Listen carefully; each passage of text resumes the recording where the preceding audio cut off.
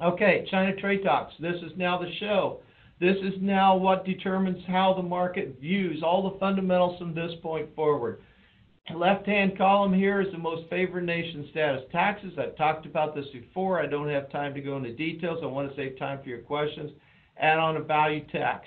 We put on the punitive tariff, so China said we're going to add to the most favored nation status, we're going to add a 25% retaliatory tax.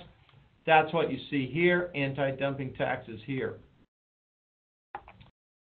The trade war has dramatically impacted China's economy. And I'll leave this up here a little bit for you to look at. But the top line is the bottom line here.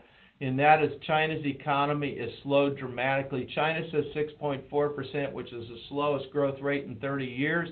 And economists we talk to privately in China say it's more like 1.5, 1.4% is what's actually happening in China.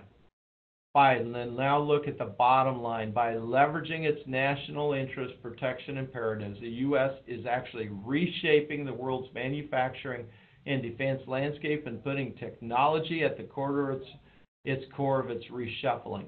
That is a problem for China. China wants an agreement. Arlan, I don't see any more questions. Great stuff.